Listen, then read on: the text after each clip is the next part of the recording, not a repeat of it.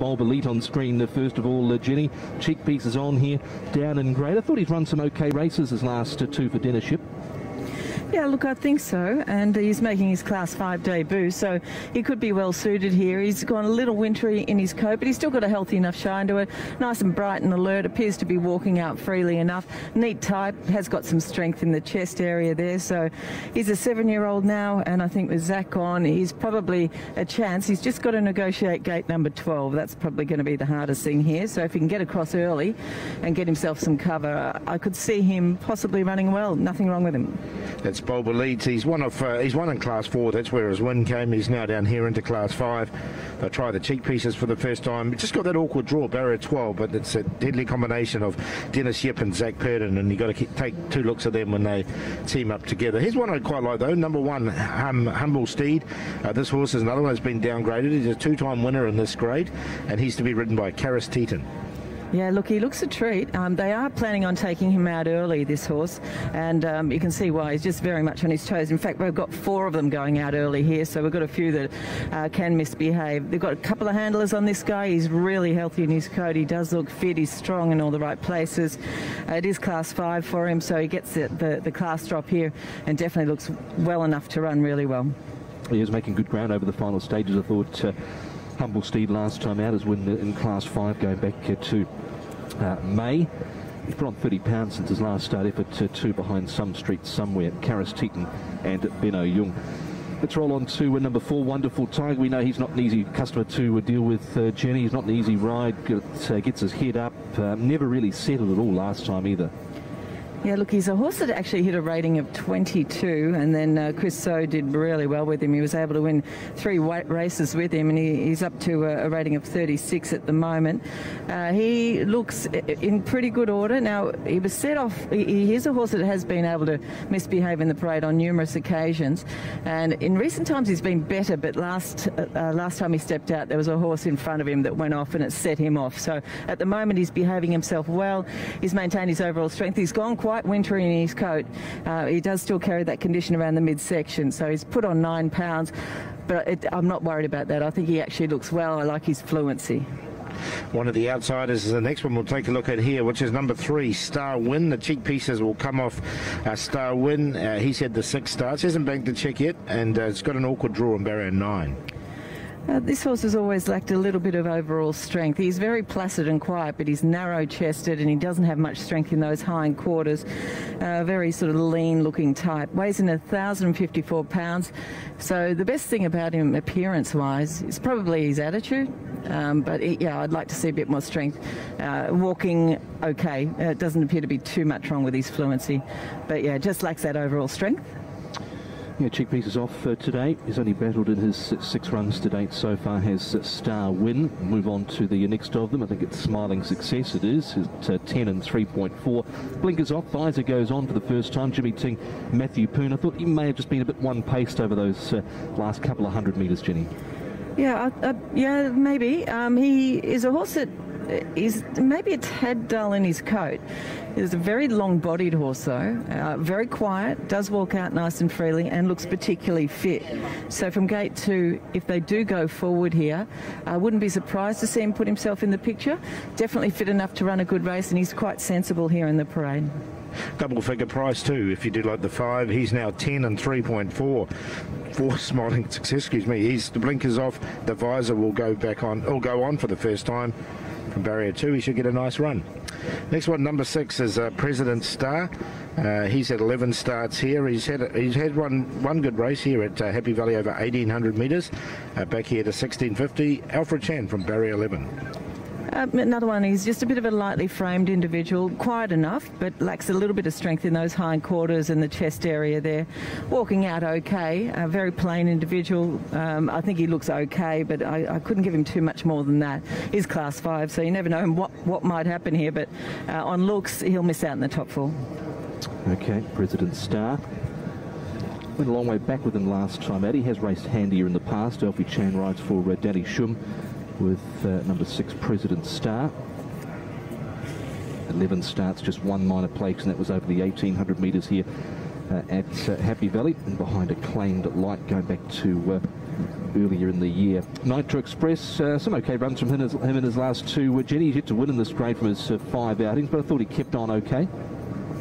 Yeah, look, I think he's probably had every chance in a number of his recent racing anyway. He is a 9-year-old now, so getting on a little bit, but at least he has got some wins on the board. He's won 3 races. Very calm and relaxed, as he always is in the parade. He looks nice and healthy in his coat, scopy type, very fit. Is still walking out well for an older horse, so he might just need a slight loosen up in front as he goes past me there. So it's only very minor. I wouldn't be overly concerned about that. I'll leave him on a place line. And he is paying 16 and 4.6 currently, so decent place price for Nitro Express. Neil Cullen, he's rides this horse regularly, and he's back on board here with David Ferraris, the trainer, the 7 Nitro Express. Next one we're going to have a look at here is the 8, which is Wonder Win. Now, he's had 10 starts, hasn't done too much in the 10 starts. So far, the best being a 5th at Shoughton. Derek Long from barrier 6. Yeah, look, his run 3 back wasn't too bad, so perhaps he's got an opportunity to improve in a weak race like this.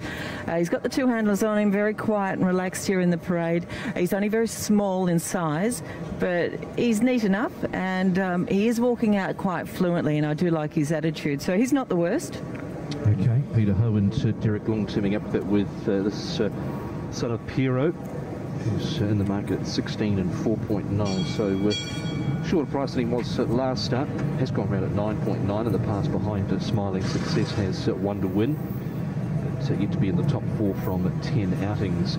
Treasure Chest, he was caught quite wide into the first turn. Jenny had to push forward and race up outside the leader, and it was where he was relegated from 2nd to 3rd because he veered out sharply at the 150.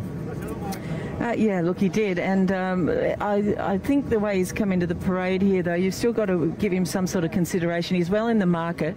He's a horse that does have strength, particularly in those hindquarters and the chest area there. He's about your average height, but he does look fit. The only negative with him is he's just got himself slightly warm, but not enough to be overly concerned about. So I think he actually parades quite well.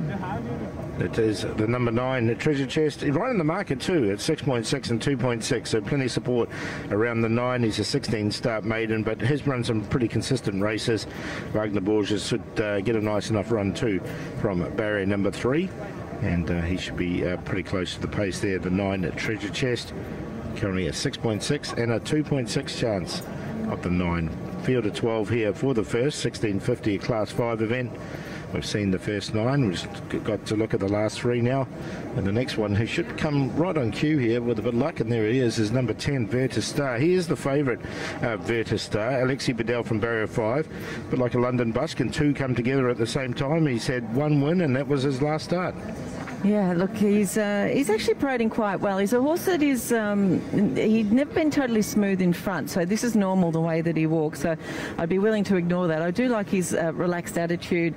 He's a very healthy looking horse, and he is very fit. He's got plenty of scope, and he's got a little bit of size about him too, so by his standards, that's probably as good as you're going to get. Okay, it's Virtus Star. I can see Jenny, that wonderful tiger behind you is really starting to jack up. Fire up. Looking backwards before, and he's certainly in one of his moods again this afternoon. Is Wonderful Tiger. So we had a good look there at Virtus Star on the screen. Couple more to see. Winner's Brother and Keep Winning for this first race of the day. One's at 10s and one's at 21s. That is Keep Winning. There's a few of the horses that get stirred up are about to go out, including Wonderful Tiger is really starting to get the jog on now. As we look at the 11 on screen, Jenny, Winner's Brother. It's actually a better run from him last time out. He was promoted from 3rd to 2nd placing. Sorry, I'm watching one of the poor Marfoos just galloping away to get away from him. So, sorry, which one was that, Tom? Winner's Brother. Oh, Winner's Brother. Look, he's a rather fit-looking horse here. He's behaved himself quite nicely. He just needs a tiny little loosen up in front. A bit of a lightly framed individual, though. 1,058 pounds is what he weighs in at. But, oh, geez, that was lucky. That was Nitro Express getting a little close. But, yeah, look, he's okay. His coat's all right. And, sorry, guys, it's all happening here. Plain enough horse, but fit. Nitro Express, a 9-year-old, you think you'd know better, but he's out on. Yeah, he's been around here a few times. He's out on the track now. Nitro Express and Neil Cullen's aboard, so you can see that on screen there for yourself, and away he goes.